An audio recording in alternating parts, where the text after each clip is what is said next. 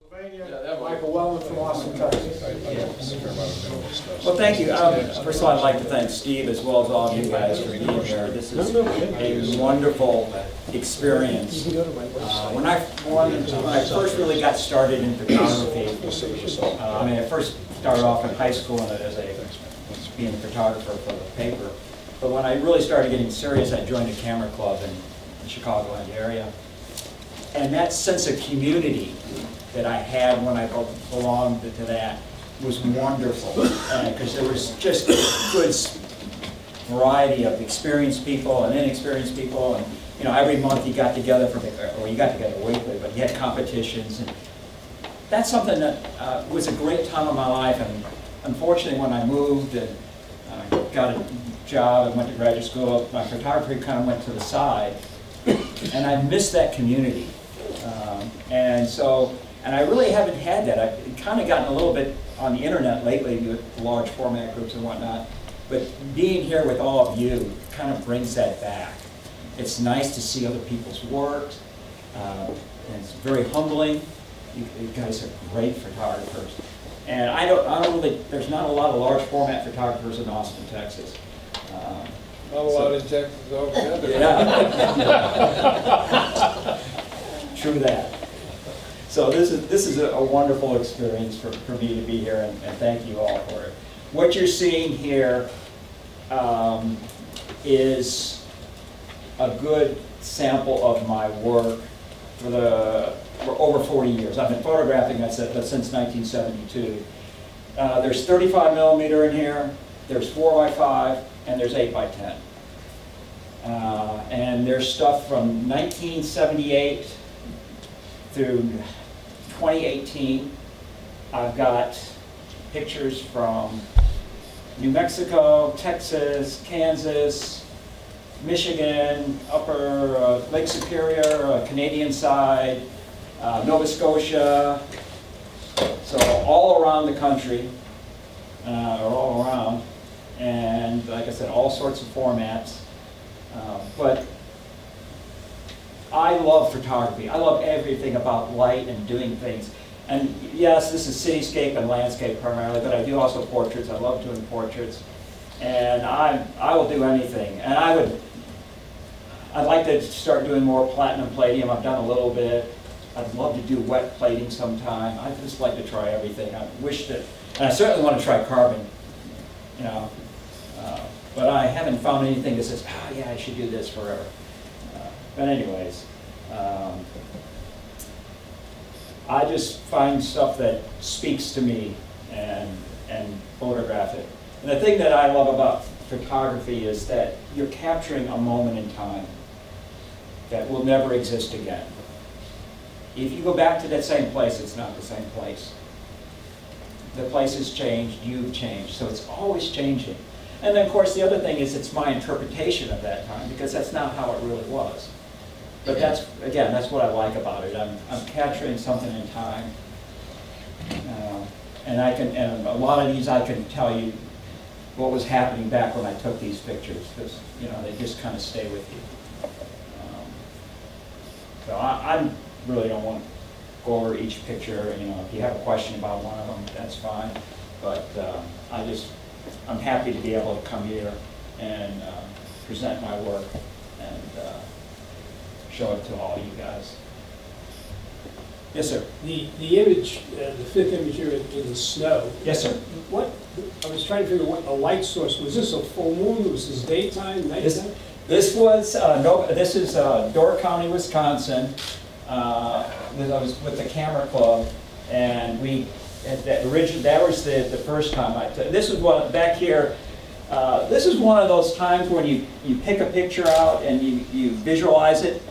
It has never happened to me very often, but this is one of the few times where when I took the picture, it came out like I thought it would, or I had hoped it would. And we were talking about going back to Door County for the winter, and it's like, we got to go back here. And we are fortunate that, no, that's sun, and it's red filter, and I couldn't tell you what film or anything, but that's 35 millimeter. One of the few.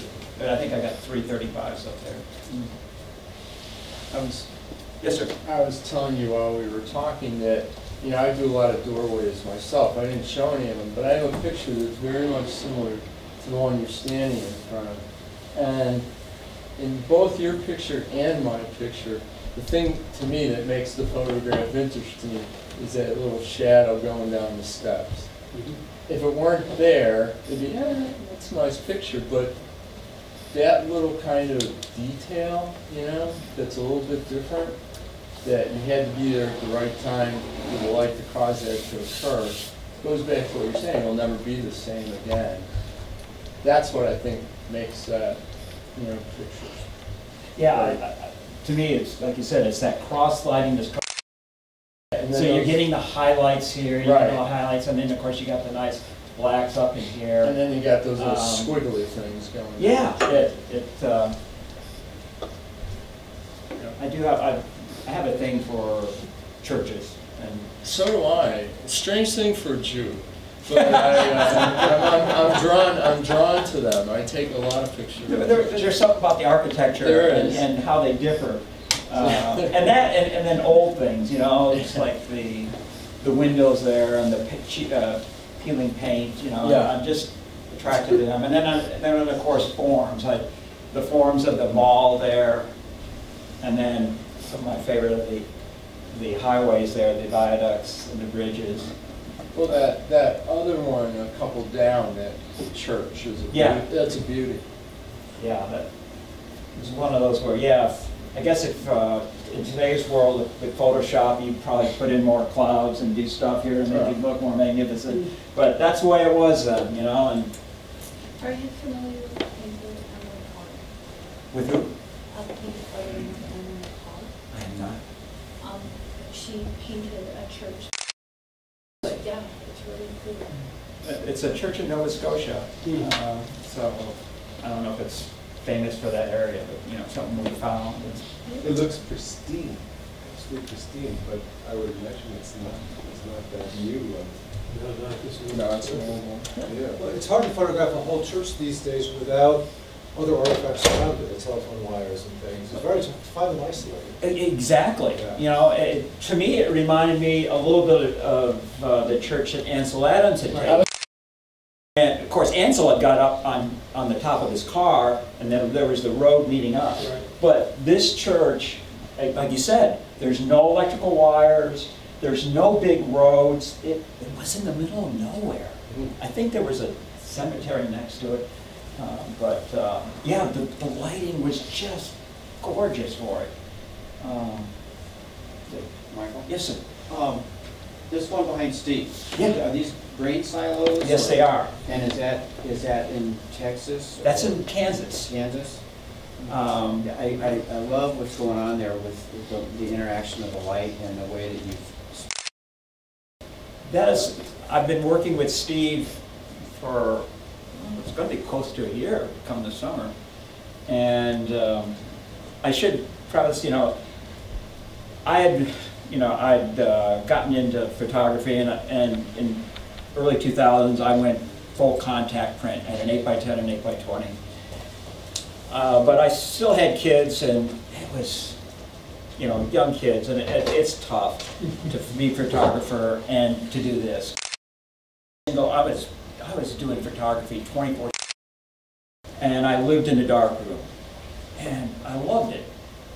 But after you get married and you have kids, I just couldn't couldn't go in there without feeling guilty, you know. So I kind of got put to the side, and then, you know, I would work in patches, you know, and then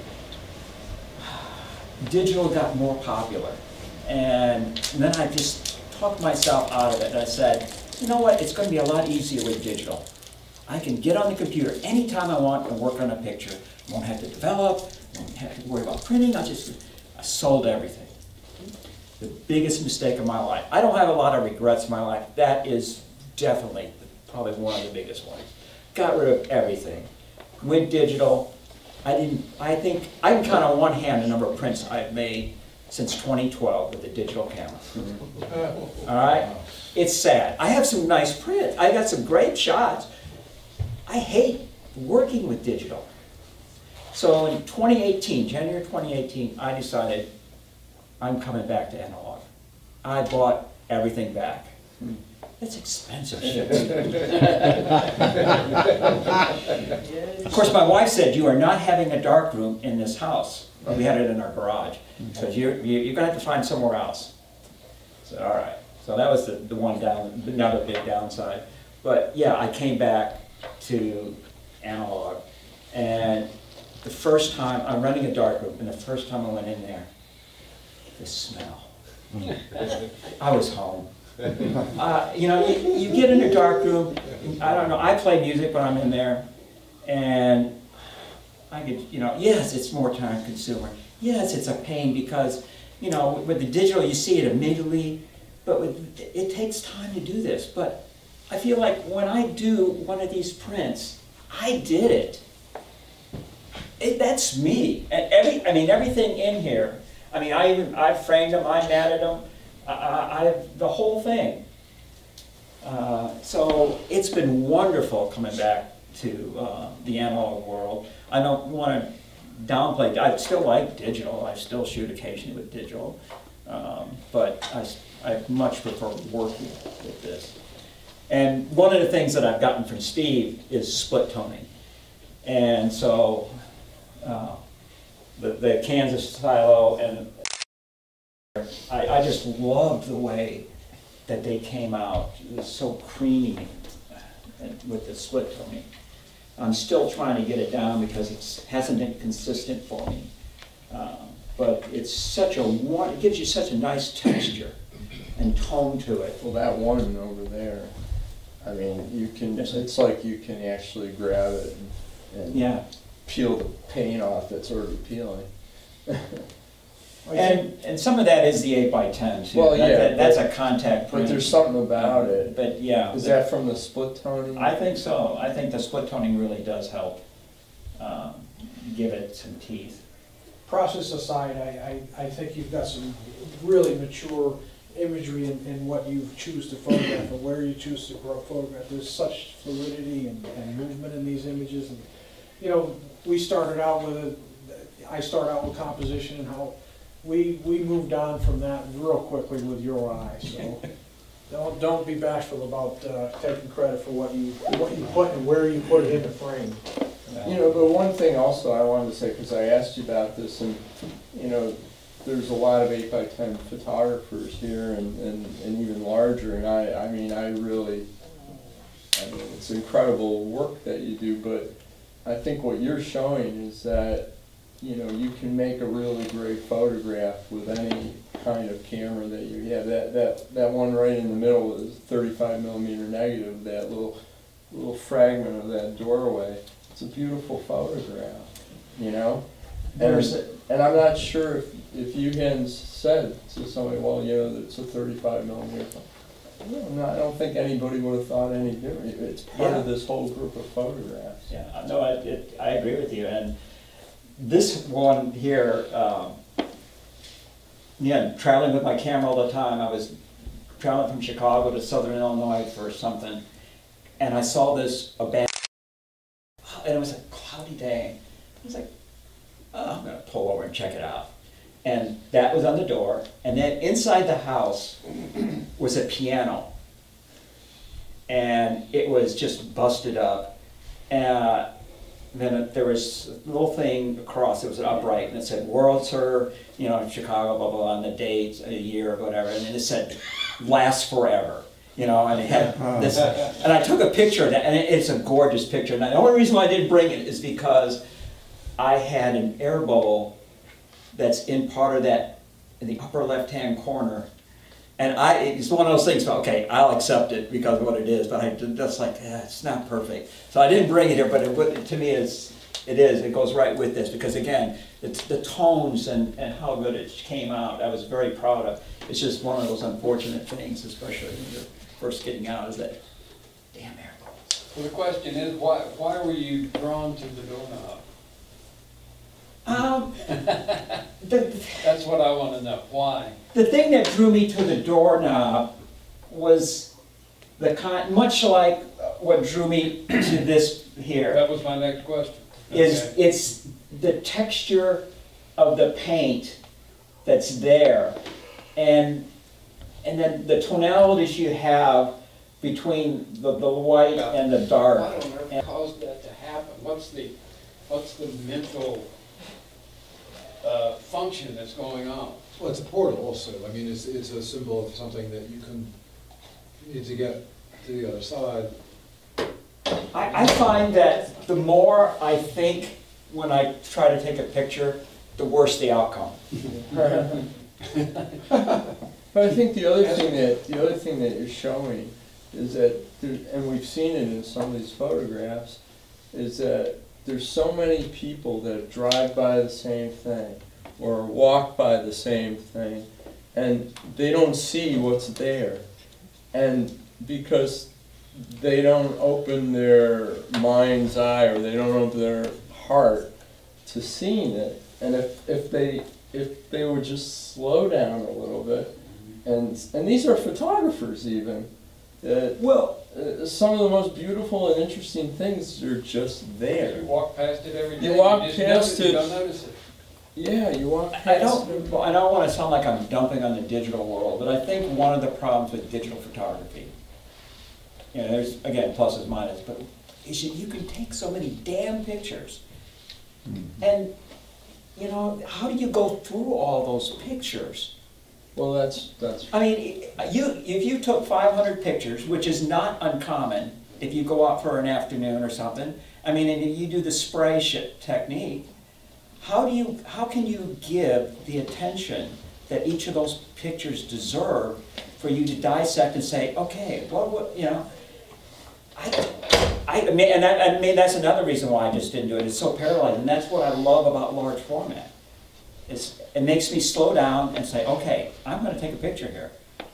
You know, so I've got only maybe 5 negatives to look at instead of 500. And I've heard other people say, yeah, when I went to large format, my print ratio, acceptance rate has grown because they're not doing that. You know, I was thinking about what JB said about, you know, think about why you did it. And once, and I'm putting myself in that position when I'm all alone in my dark room and I don't have to verbalize. I'm not really thinking. Something I wanted to say when I was putting my own work up. There's a fellow that not many people know the name, but the name Paul Turnbull was. He was a director at a school in Massachusetts, and he was just revered by his students, like he was a Dalai Lama almost. And so he had a show in Vermont, and I went up to it, and there was a crowd all around him and whatnot. And he saw me walk in. He said, "Don't you go anywhere." He said, "I want to talk to you later." So otherwise, the crowd disperses. And he said something to me I have never forgotten. He said, "I want you to go around the room." He said, "I want you to tell me what print you think is important." And I said to myself, I never thought about my work as what print's important. It was just kind of, never forgot that. But, you know, back to your point, a lot of times, it's like the silo. I had gone, it was a trip up to Nebraska, Kansas, and I had time off, and I just wanted, my daughter went to school at the University of Kansas, so I've been up there many times, but never really had a chance. Of course, when she was going to school, I didn't have my large format at that time. But I saw opportunities. And I was like, I want to go back up there and get something. And so, yeah, the sun was coming up. It had been up for about 30 minutes when I first saw that. So I pull in there and start setting up. And that's what attracted to me. It was the light. And I also have this attraction for things out in the country, silos and barns and things like that. And you know, same with here, it was just being the old house and the paint. It was between the light and the texture, that's what drew me to it. Whereas with the bridges, it was more the form itself. And I think the thing that really makes this picture come alive is the toning of it and making it. Whereas the mall pictures, to me, it's a combination of the lighting with the forms itself. the dark one with the storm. I love storms. Of course, large format cameras and storms usually don't go well together. Especially light. But that's what, yeah, drew me there. It's Lake Superior, and the dark clouds, and yeah, kind of ominous. What's your music? What do you listen to? I have a wide range of music. In your darkroom? Yeah, my darkroom, it'll be anything from rock, usually classic rock, to what's ever going on now. And then blues, and I'm a huge Keith Jarrett fan.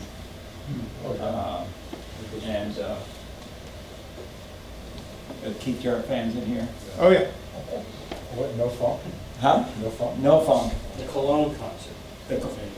Yeah, do you know the story behind that? No. I just heard this the other day in a book that I was reading.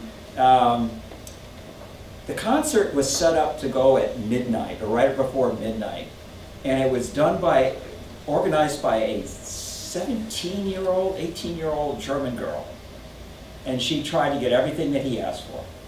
He showed up a few hours before, tried the piano out. Piano was horribly out of shape. First of all, it was the wrong size. It was too small, and it was out of tune. On the lower end particularly, and I think maybe some of the higher end notes were just horrible. They tried to tune it, they couldn't do anything. He says, that's it, I'm out of here. And he starts leaving. Well, you know, this girl's just like, she's forward. She goes chasing after him. He's in his car. She begs him, please, please, come and do the concert.